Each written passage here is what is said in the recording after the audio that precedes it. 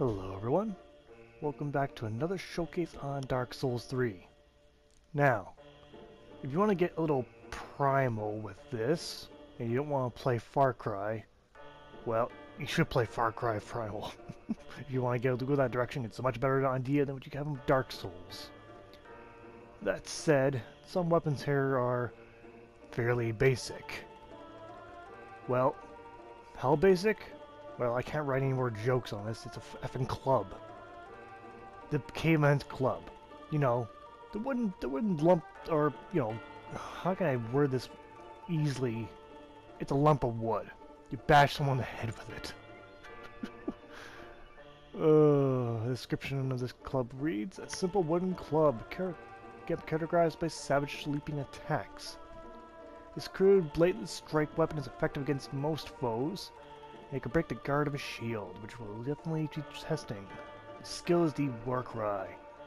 Let out a spirited War Cry temporarily boosts attack and enables a special consecutive strong attack. Alright. So a club. Of all the swords, greatsword, halaberts, ultra great swords, you choose a club. It's beyond me. Visually, well, you gotta love the art of detail here. First, they took the dark oak of the time and characterized its shape by various guys. Just like a fucking wooden club. I can't pretend that. I can't pretend to give two shits about the detail of a wooden club. Back then, you made a wooden club with what you had. Chances are it's a bunch of sharp rocks. Maybe. Or maybe you found the wooden club as it is. The caveman picked it up, scratched his head, then got the bright idea that it's pretty hefty and he can whack someone in the back of the head with it. Moving on to the stats of the club. Physically, well, it's the average damage. I should have done this weapon earlier, yes, but I didn't quite forget about it. Yeah, I forgot about it. Anyhow, bonus damage is alright for that weapon too. The tribute bonus, we only got to see for strength. Then again, should we really be surprised by this? Are we surprised about the tribute requirements only being 10 strength and nothing else? You mean a weapon of very crude nature doesn't need dexterity? I guess not. Next is the War Cry, costing 20 FP like any does for any of the axe weapons. Though I'm not surprised that this club has it. And weight is 2.5. It has to have weight, because it's going to be hefty at the tip when you bash someone's head in. So yeah, it's a very primitive weapon. But can it work in a way of sophisticated weapons like Dark Souls? Well, let's find out. The animations for the club are unique, actually. The basic attack is the clubbing attack. I can't really word that simpler. Power attack, you got that leaping savage attack, as they mentioned earlier. Very distinctive. Some weapons have that, but not many. Then a two-handed basic attack, you again got the clubbing, especially effective at the back of the head. Two-handed power attack, you got more savage blows. Pretty much the same idea, just two-handed. Now for a rolling attack, you got the basic attack with a very quick club, and the strong attack, you got a very heavy club. And of course you got the War Cry. Visually it appears here, and when it is active, it does change your power attack. Or your strong attack is what I meant. You see you have several savage strikes. And the sprint attack is no surprise, a quick club to the back of the head. To upgrade the weapon, you don't reforge, you can't reforge wood, whatever. It takes Titanite shards. And going forward, we can see it has a decent upgrade. Generally between 10 and 11 for bonus, and same thing goes for the basic. And we can see the strength tree bonus goes to a B, which is nice, I guess. So, with the performance of this weapon, well, your opponents might look at you a little funny and think you're in the wrong place, and they might be right. Compared to all the steel and weapons, how well does a club do?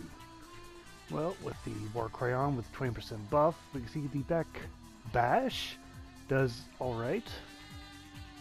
About the average damage of what I was expecting. And we can see the rapid bash to the head of the club is effective.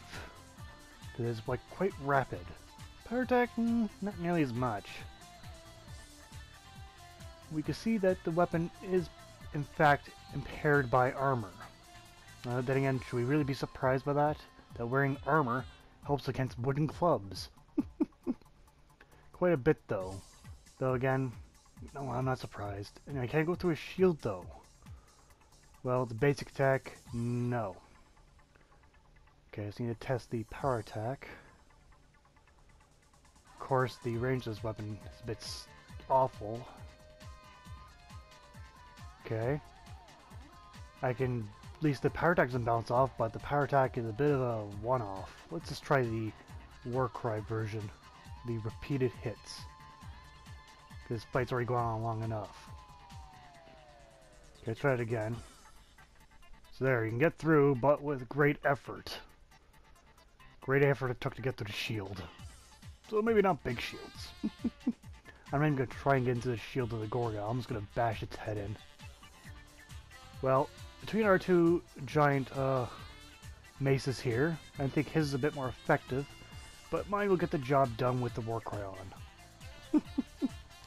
Now, for the Black Knight, I'm going to run like a little bitch, because taking a tiny club to a giant axe is not my idea of a fair fight. But hey, it's a showcase, and I get myself hurt for the, for the show.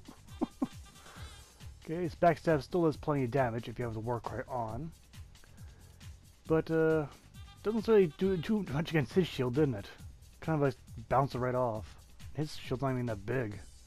Whatever, still good enough damage. Moving on to the pros and cons of the club. Well, on the pro side, it's a very simple weapon. I'm not sure if you take that as an insult if you really like this weapon or not, but it's simple. And also, it's very nimble. Yep, that's about what covers it. On the cons, it has short reach. Some of the animations are slow, and don't provide the oomph for them. And there are certainly more complex, possibly better weapons. But still alright. But I think that does it for the pros and the cons. Going on for the score for this club, damage gets 6 out of 10. Did alright. It is a beginner weapon and it did alright. Reach though, a 3 out of 10. I'm pretty much leaning on a 2, but I think it's more of a 3. It's more like a short sword range. Animation though, it gets 7 out of 10. The clubs apparently have their own animation set. So, pretty basic looking. But however, some of the animations, they are a bit slow, so it could have been better.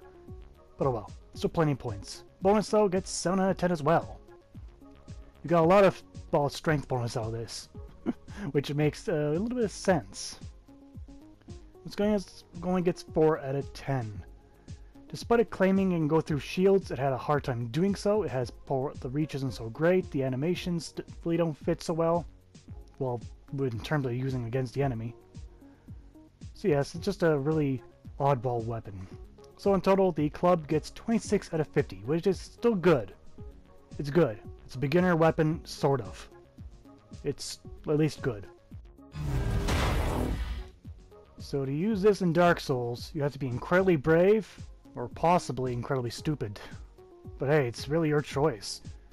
If you want to use the club and bash in the old Forgotten King's head, then go for it. If you do it, record it, post it online. Be the victorious caveman or woman you want to be. It's your choice. But hey, that's my opinion. That's been showcased for today. I thank you guys for watching, and as always, take care. I'll see you in the next video.